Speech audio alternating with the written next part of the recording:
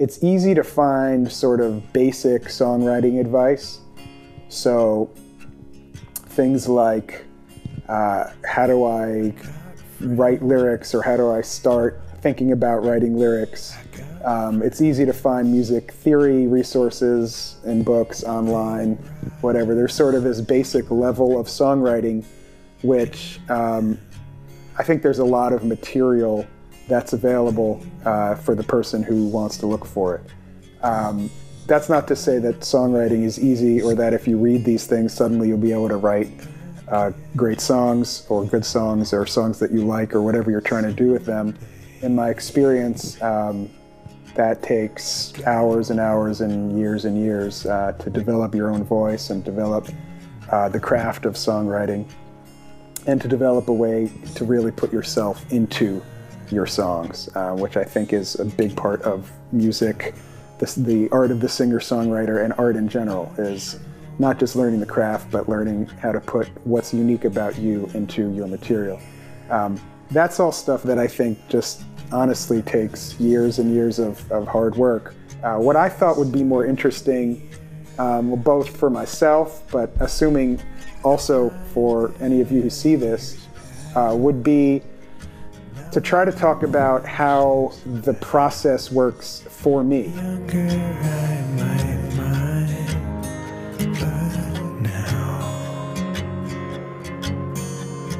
I don't think any two artists are the same in terms of the way they approach things, and I think advice can be helpful, but I know that for myself, whenever I hear something I like, if I hear a song that I like or I admire, what I immediately want to know is, how did the person go about that? Very specifically, very individually, very uniquely to them. What was their process? What came first? Was it lyrics? Was it music? What set off a particular thought? What set off a particular line?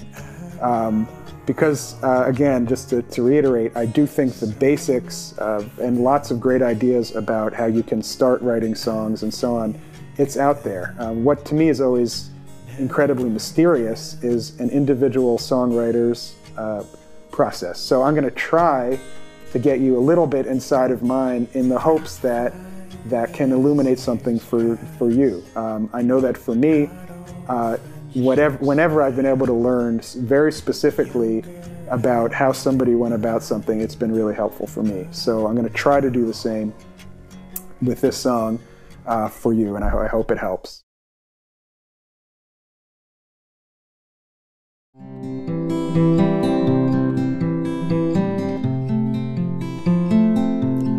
I was a flower,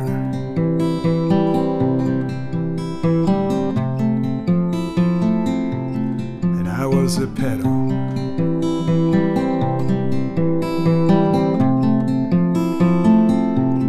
I was a flower,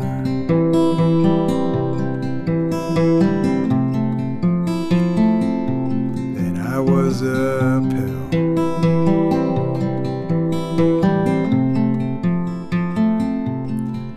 It seems so unkind.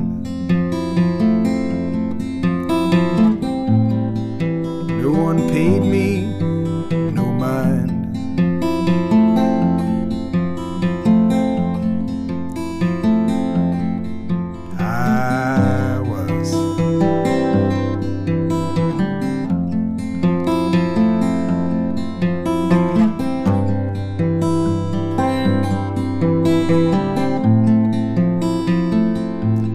I was a fowl,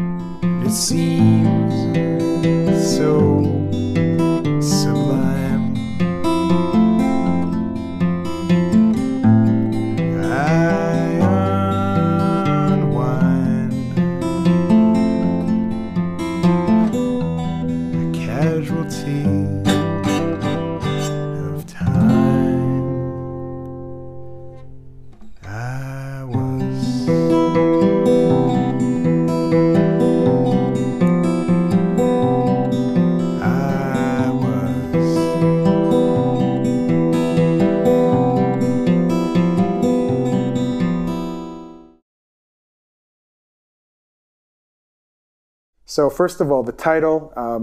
Every song pretty much has a title, as far as I know. This is called I Was. And in this case, some people write lyrics first. As I was saying, some people write music first. Sometimes they come together. For me, in this case, the music actually came first. So where the music came from here, and I think this is something that happens more often than people might admit in a way, but the music here came from a picking exercise that I was just running through almost without thinking at all. If you're a player, you're constantly running scales, you're constantly building your technique. One thing, as someone who loves finger picking, I'm always trying to find new patterns, new finger picking patterns, sort of based on, this one is sort of based on old kind of almost folk revival 1960s stuff, which reinterpreted a bunch of earlier kind of folk styles of guitar playing, the Travis picking, which is a great one to learn, which has this great sort of alternate bass thing with the thumb, something I learned years ago and have used a lot of different times in a lot of different ways. But so I'm always thinking, how can I sort of reinterpret or reimagine finger picking? Because it's something I love the sound of. It's been done a lot. What can I do? So this was just a pattern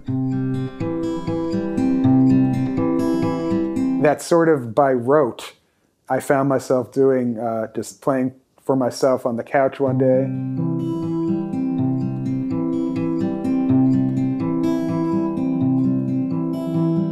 And I was doing it and just spacing out as I usually am when I'm playing. And I was thinking, this has a really nice quality to it. It reminds me of water. That was sort of the visual I had in my head. And water, it's kind of a cliche, but I also was thinking, there's something about time passing. It's kind of that classic waterfall coming down and reflective mood, and time is passing. Somehow these cliches, which I guess still have meaning for me somehow, these were all sort of bouncing around very abstractly in my head. So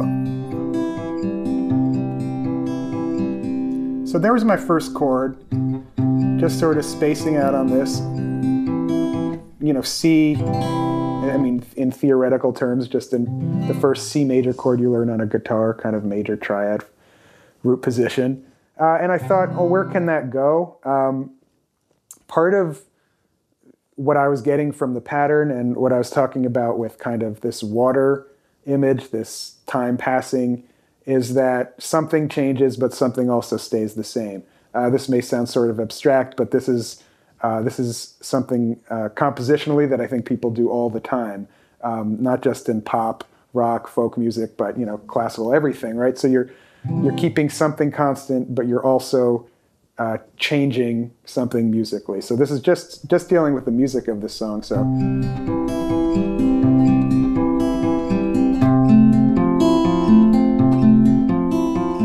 that was the second chord that just my fingers sort of fell to it. It's not an uncommon chord. It's an F major 7th, but I keep the C in the bass. So that's sort of like the drone.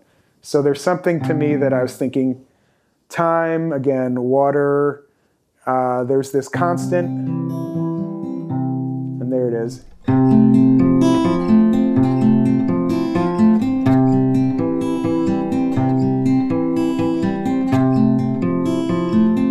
And so in these chords too, you've got the lowest note, which is the C, remaining constant, and also the E on top is also remaining constant because it's an F major 7th with the C in the bass.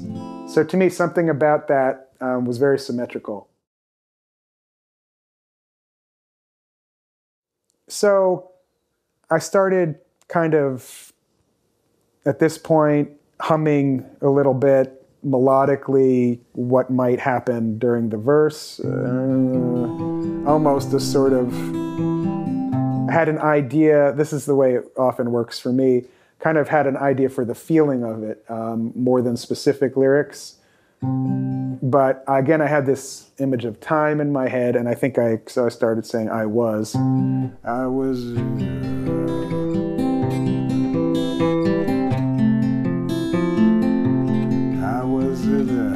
Didn't have specifics, but realized at that point that I should probably record it. Probably the most important thing about songwriting or writing songs, in my opinion, in my experience, is actually recording what the ideas that you come up with. This is so obvious, but you need to have something in place so that when an idea strikes, you can get it down. Life takes over, you'll forget about it. You need to have something in place. For me, I have a Pro Tools rig at my house. I sometimes use GarageBand if I don't have any time to even set that up. I can't stress enough how important for me that's been. If I have any idea, musically, lyrically, to get that down without prejudging it, without sort of doing editing in your head, to me those are your rough drafts that you can work with later. So that was very much the case with this. What I did was went over to Pro Tools, put a microphone up, and got this pattern.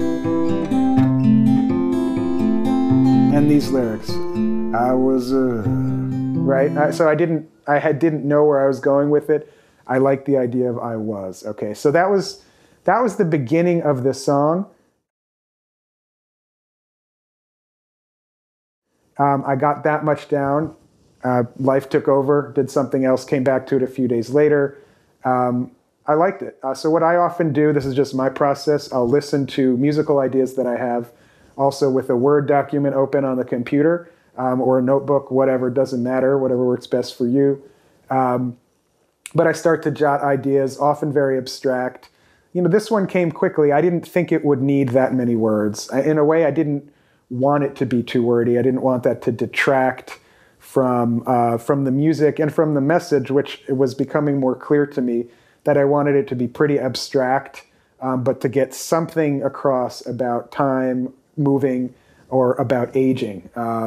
That's something I think we all think about a lot as we get a little bit older. So I didn't want it to be too literal. I knew I wanted it to be abstract. Again, to take a step out, I think that's a really important decision that any songwriter has to make. You're balancing, something that's completely abstract may be beautiful, but there may not be enough to hold on to. Something that's completely literal without any sort of metaphor or any sort of literary devices can just seem really square. To me, it's not that interesting to go that direction, though that works for some people. And, for some pop songs and so on, that can be great if you're just saying exactly what you feel. But I think for the type of song that I'm more interested in, which is a little bit more intellectual, hopefully, and a little bit more, artistic, I guess, in a certain way, in terms of its composition, I think there's got to be a balance of the abstract and the literal. So this case, I was thinking, this should be more abstract, on the more abstract side. So I was playing around. So I was thinking, I was what? What was I? I was saying I was a rose. And I think I had that in another song of mine from years ago, and I thought I can't reuse that. And in a way, that's actually even too specific. So I thought if I just say I was a flower. I was a flower. I mean, a flower is so generic in a way, and that's what I mean about there's something with that where the listener can apply wherever they're coming from and whatever they're going through onto that. If something's super literal, that gets very hard to do that in the same sort of way. When something is more abstract, again, for better and worse, I'm not saying one is better than the other. It depends on what you want a song to get across. But for me, when something is more abstract, you can really, in a way, space out on the song and kind of take it wherever you want to take it. We're kind of here in the first verse, right? So, I was a flower. Then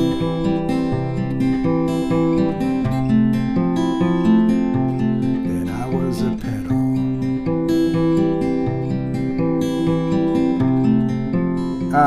Why not repeat it? Keeps it really simple. I was a flower. Then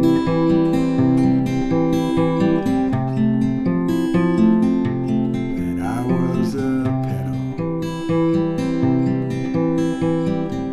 All right, so now here I was feeling like there needed to be a change musically and lyrically. So you know, in terms of the theory of this is the relative minor, which is just always pretty. We've heard it in 75 million songs. And it seems so unkind. No one pays me no mind.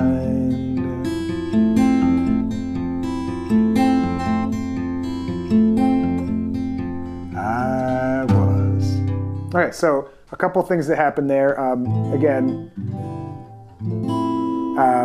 classic chord progression, A minor, G, F, you know, Stairway to Heaven and 500,000 other songs. I did the same thing here, which is that I left the high E string ringing out, which I think gives it some sense of continuity. Again, back to that kind of musically trying to mirror what's going on lyrically and vice versa. I think that's incredibly important no matter what type of song you are writing or performing or singing, whatever, is to have some sort of connection between lyrics and music. And it can be really subtle and it can be really abstract. And if you're good, hopefully it is those things, you know, unless it's a pop song, which is not meant to be particularly subtle or abstract most of the time, but that's a different thing. But I think there can be something really important in somehow trying to marry the feel of the music to the lyrics. So that's what I was trying to do, you know, whether I was successful or not, who knows. But again, this is just my process. Seems so unkind. Lyrically, to me, these are very melancholy chords. I mean, a sixth chord to me is super melancholy, and the major seventh after it. No one paid me no mind. You know, the image I had in my head was someone getting older and time's just kind of passing and no one's really paying attention and no one seems to give a you know, that's something I think a lot of people can relate to. Anyway, that's where I was coming from. And then next, there's a little instrumental break in the song. So here I seem so unkind. No one pays me no mind. Kept this going a little longer than I might. I was.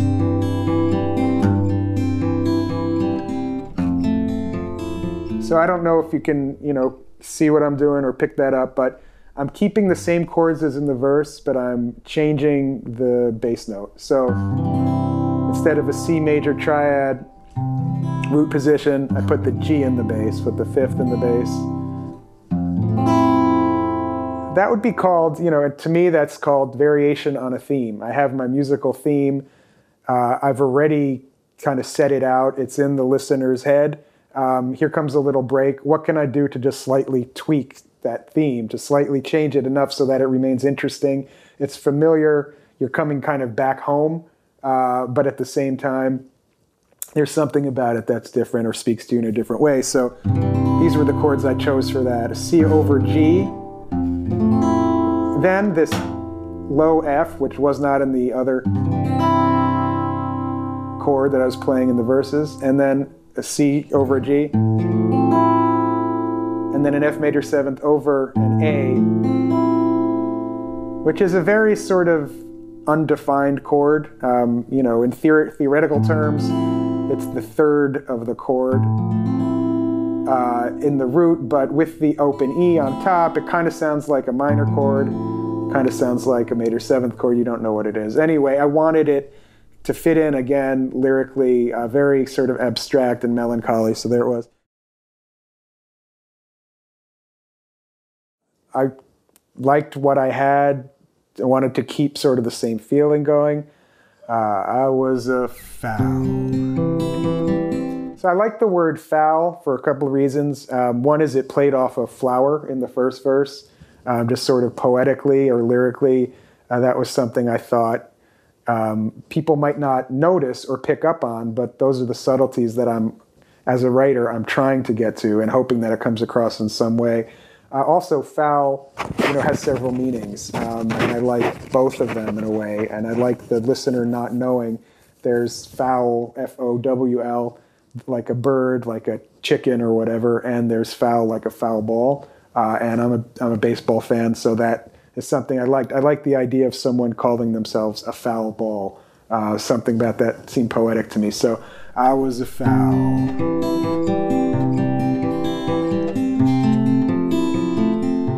Then I was a feather. So there it kind of becomes clear. I had to make a choice lyrically. Am I going the foul ball direction or going the chicken direction? I decided to go the chicken direction.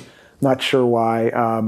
But I guess it tied into the first verse too, flower to petal, and then a fowl to a feather, sort of this de-evolution or something, I'm not sure. But then I kept that going. Again, I was a fowl.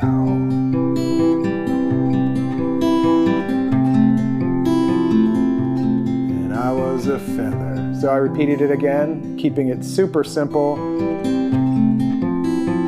And I'm getting at.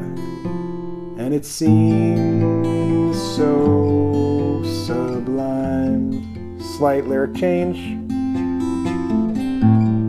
I unwind. And then here, I felt like I needed something new. A casualty. This, just musically. I mean, that's been used in lots of songs too. It's a classic Paul Simon, among others, something he'll throw in. Casualty of time. Time's just passing.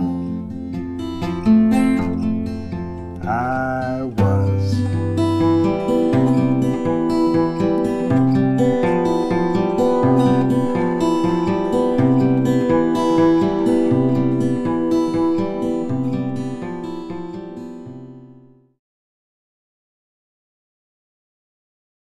Again, variation on a theme. Any songwriter, I think, needs to be clued into this, from pop to folk to classical to whatever. This, to me, is a key component of any good songwriting or composition, is that you're aware of what you're presenting to your listener kind of thematically. So here's the C. The C chord is throughout the song. By making it a C major 7th chord, I'm tweaking it just a little bit. It's that melancholy of a major 7th chord. It's, again, you're back home because you're kind of on a C chord, and you're back on bass in a certain way, but there's just enough change that you hopefully pay attention.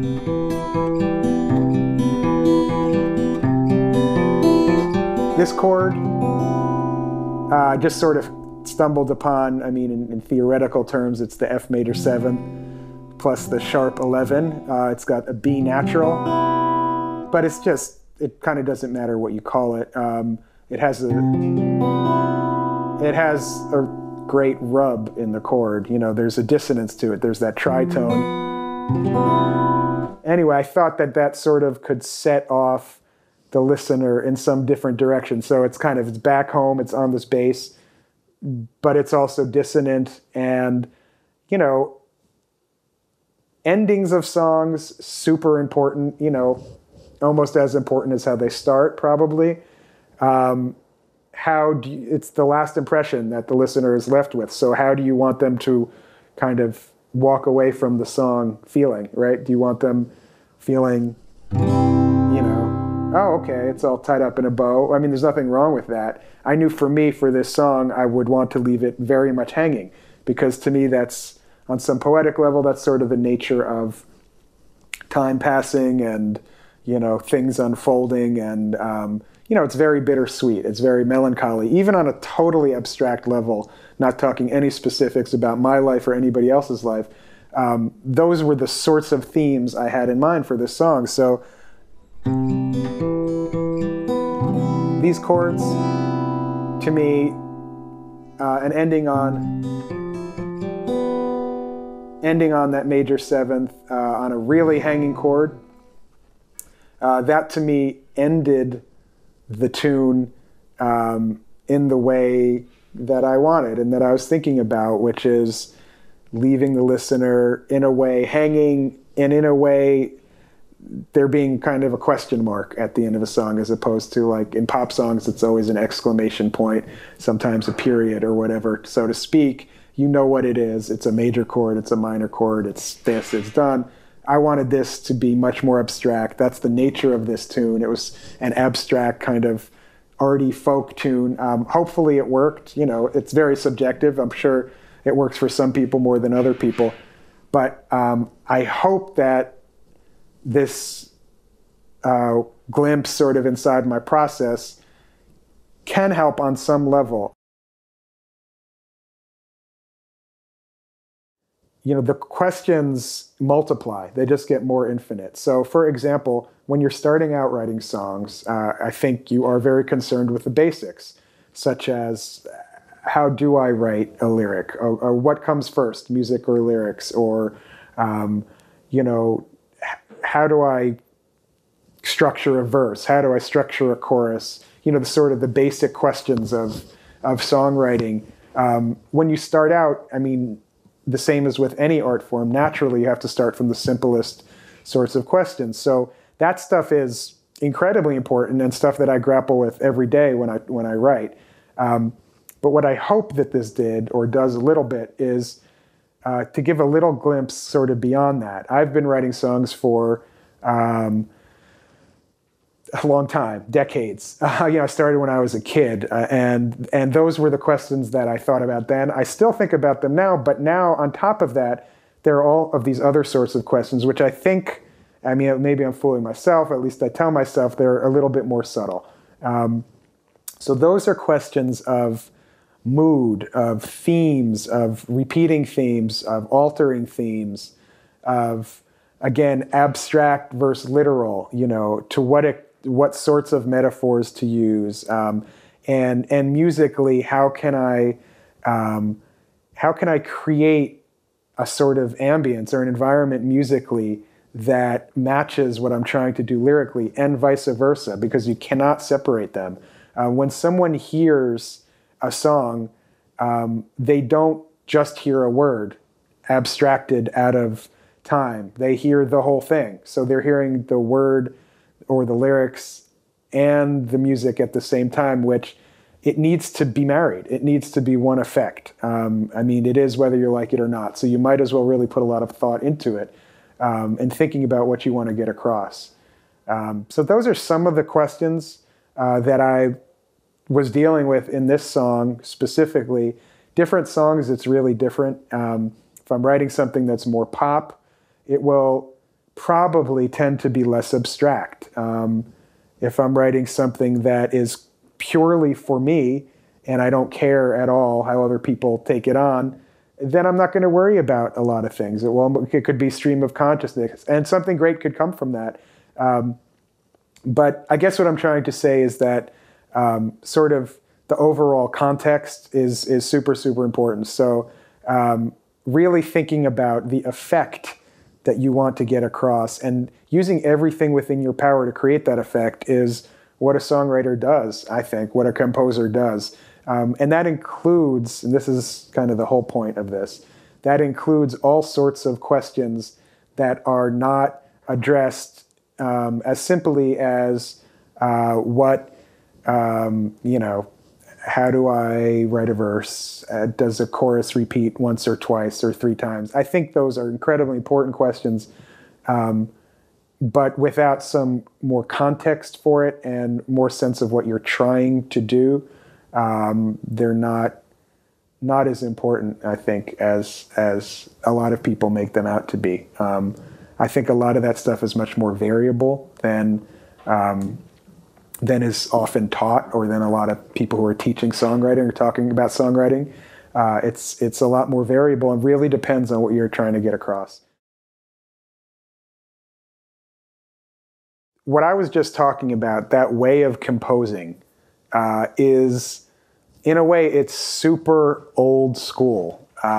It's sort of talking about simply putting pen to paper, so to speak, playing the instrument, coming up with lyrical ideas. That's what I'm discussing. In pop music today, the way that production often happens, or the way that composition happens, is through production. There's no difference between the two. If you listen to anything kind of top 40 pop, Rihanna or whatever, those songs, maybe there was an initial lyrical idea, or somebody had an idea for a chord progression. Usually it's just one cycling over and over, or a drum beat or something. But more often than not, those songs are composed basically entirely in the studio. So what I'm talking about, or have been talking about today so far, is something different. This is sort of old school composition. That being said, there is another marriage that takes place no matter what, which is between the song itself, again, whatever you've sort of written, and the production. This is incredibly important.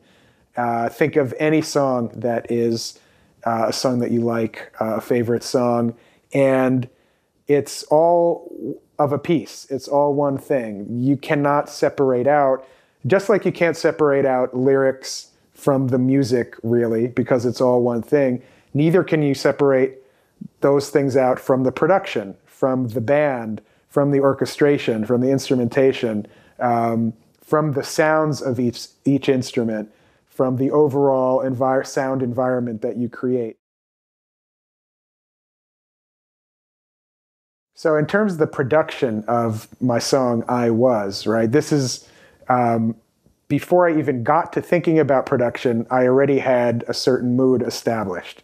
Melancholy, abstract, it's not a pop song, it's, I don't know what it is, a folk song, an art song, something indie sounding, it doesn't really matter what you call it. But I clearly had some direction that I was already going, right? So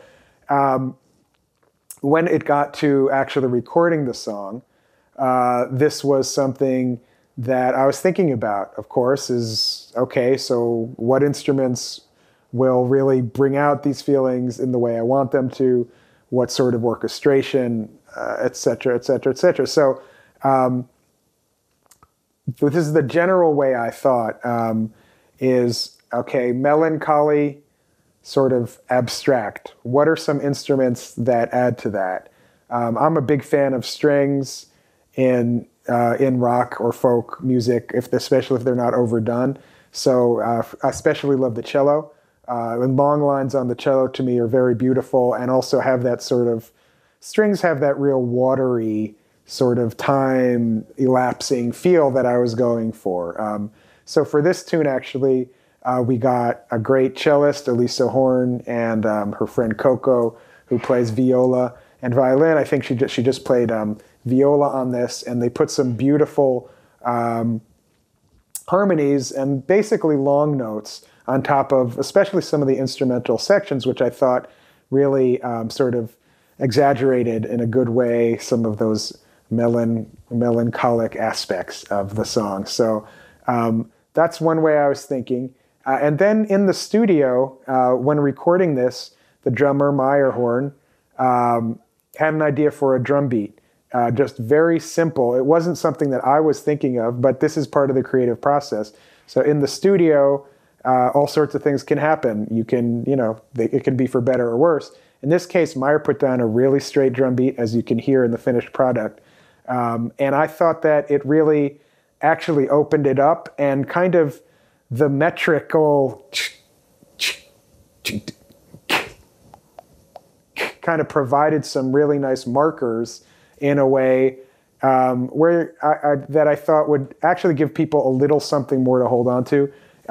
Just finger picking, I think in this day and age, it's hard for a lot of people to stick with it in this age of whatever, ADD and all of that. I think something about having a beat, a simple beat, kind of marking out the 2 and the 4, it kept, for me, it sort of helped keep the listener's attention, or at least I hope it does.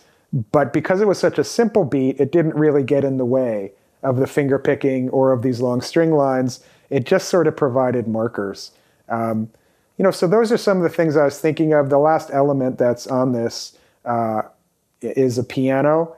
And, I grew up playing piano. I love piano.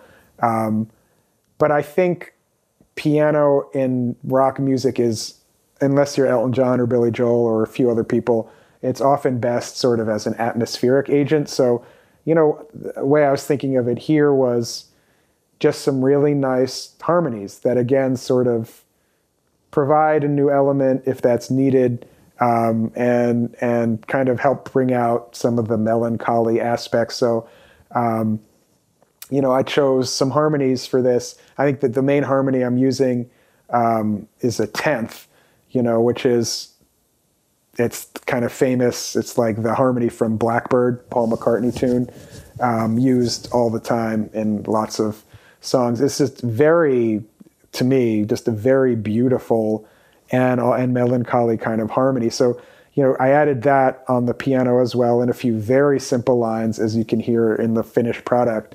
Hopefully, all of these things together create some sort of effect that I was hoping, or, maybe something that's slightly different, but hopefully something that's effective.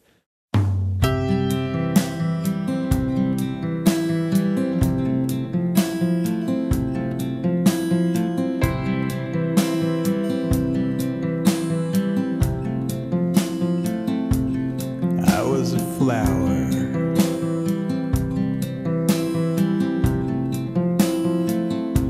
then I was a petal.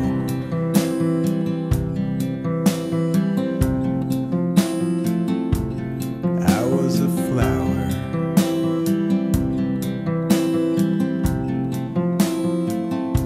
then I was a petal.